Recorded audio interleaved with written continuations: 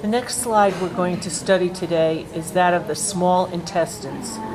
We'll start on low power and examine the mucosa layer.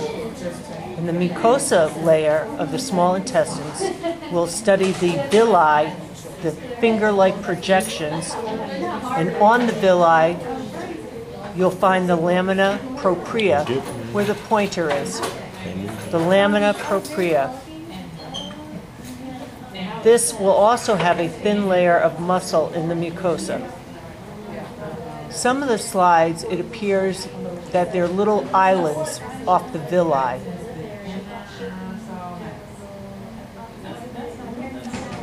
Those are the little islands. While studying the small intestines, we will move over to take a closer look at the submucosa.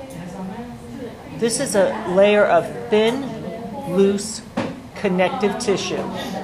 So working from the out to the in, we have the mucosa, the submucosa. We'll move a little bit deeper into the muscularis. This is a thick muscle in two directions. The mucosa, submucosa, muscularis.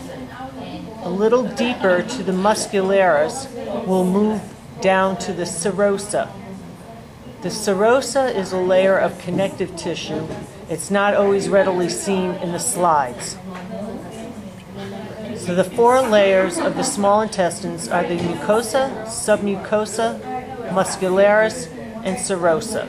So that's your mucosa,